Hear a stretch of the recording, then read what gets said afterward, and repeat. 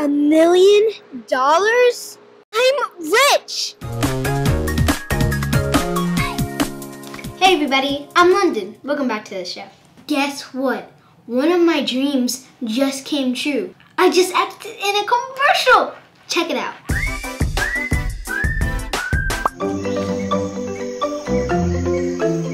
Looking for the perfect mortgage? Turn to the nerds. It was so much fun. I met some great people. There was some awesome food, which they call craft services. I got my hair and makeup done. Now strike that pose.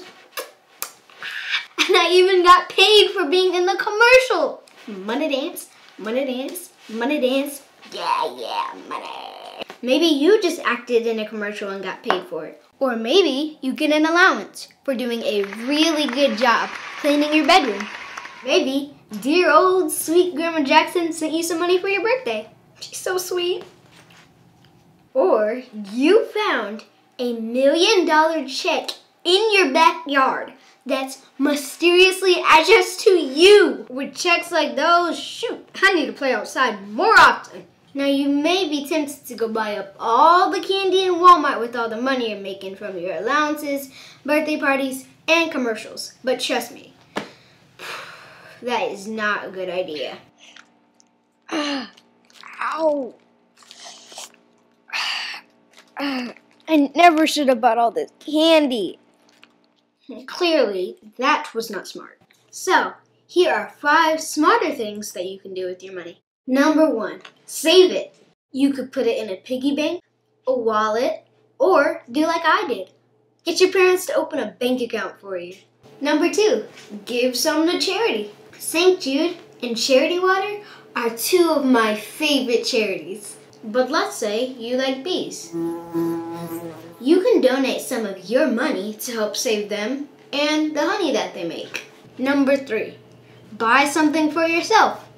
Like slime. Hey, it's your money, so enjoy it. Number 4, you could get a gift for someone that you love. Hey, baby, Grandma loves these pearls you got me. So beautiful, so beautiful.